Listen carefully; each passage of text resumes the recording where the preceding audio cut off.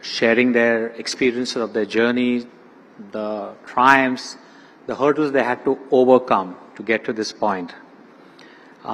It's women power all over.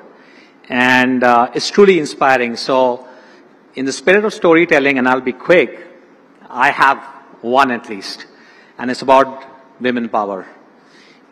In the early 90s, when I was relocating from the US back to India, my then girlfriend and now my wife, she was working in a very promising career with the international credit rating agency called Moody's.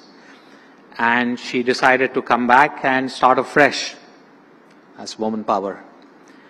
Then, in the early stage of my professional journey again here in India, when I was struggling to find my feet, and my wife again had a really promising career as a head of research with an equity broking platform that kept us going. So that's woman power again. And then we had two lovely daughters. Yeah, we were talking about daughters. Someone said just sons, and I've got daughters. And that's again when my wife decided to transition into a different pace of career, just to make sure, as my daughters went through school and colleges and now onto their professional journey. And that's again woman power for me. So for me, my rock of Gibraltar are the women that I'm surrounded with at home. And that's why the subject of diversity and inclusion is very close to my heart. And it starts from gender diversity, but it goes way beyond. There's another story about my grandmother, my Nani, but I will not go in right now because it will take time. I think more so from a point of view of not just an individual story, but a collective point of view, even at HSBC, we champion this women power cause, which is fairly essential and core to our strategy for diversity and inclusion, and how we set up our policies, how do we put our benefits program together. So how do we do it? Well, one of the initiatives I'm really proud of that to share is called Power to Her program. Now, in Power to Her program, it has been specially curated as women internship for a period of 6 months, and this attracts the promising women talent who have taken career breaks, and we discussed earlier about how you lose women talent, but how to bring them back, and then to integrate them in the workspace. This allows as a firm for us to tap into alternate source of talent and also develop future leadership pipeline. In fact, 60% of returnees who joined our Power to Her program got conversation to a full-time role with us since the inception of the program. So this is really working for us and proving that this is an appropriate program to look at. Earlier we were talking about how to harness the power of diversity. And then there was a talk about how to make sure that each individual have the same set of opportunities for success and path to upward mobility. Now we have one such development and initiative which we call Ascend. This is our flagship program, and this caters to our mid to senior women leaders. It is designed to create self-awareness and equip them with skills and tools which enables them to lead in a complex environment and also build visibility across the network. Ascend has given us really positive outcomes and resulted into new roles, progression for more than 50% of the participants in this program.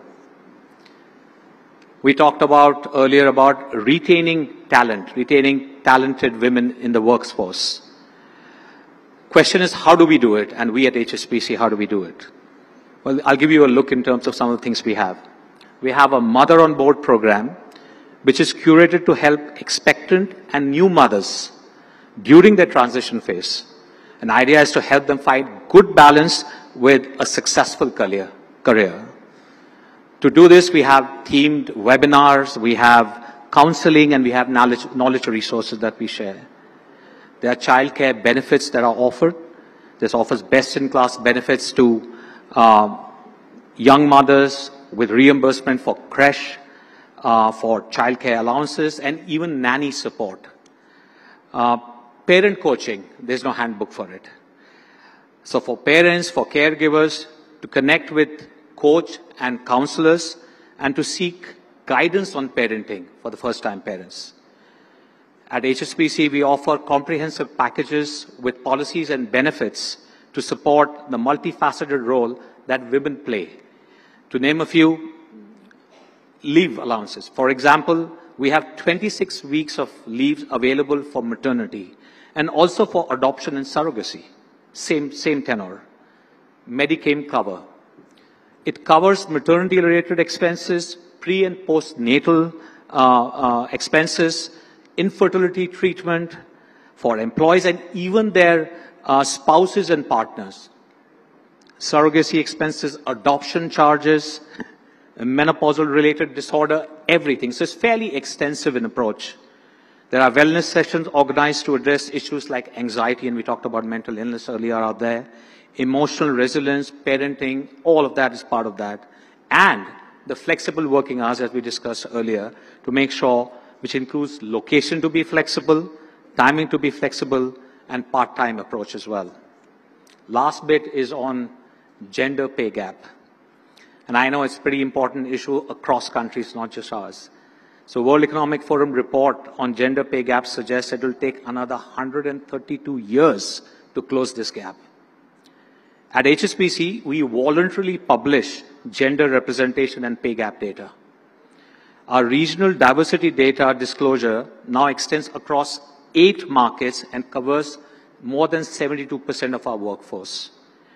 Our pay strategy is designed to attract and to motivate the very best of the people regardless of gender.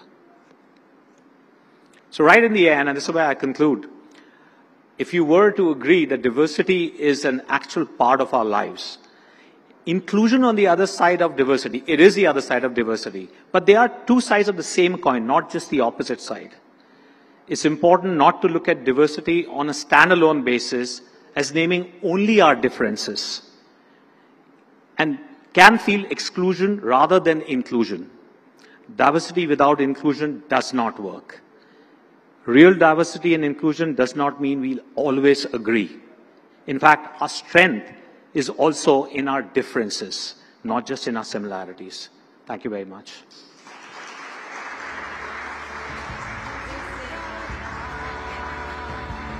Thank you, Mr. Malhotra, for sharing these defining moments from HSBC and your journey with us. HSBC's steadfast partnership for the second consecutive season of Future Female Forward, the Women's Collective, has been invaluable, anchoring our collective efforts with profound support. Ladies and gentlemen, please give a huge round of applause once again for Mr. Amitabh Malhotra. Now, as we draw curtains on this remarkable Future Female Forward, the Women's Mumbai Leadership Collective, we reflect on an evening filled with incredible power, potential, and collective spirit of the women from diverse fields.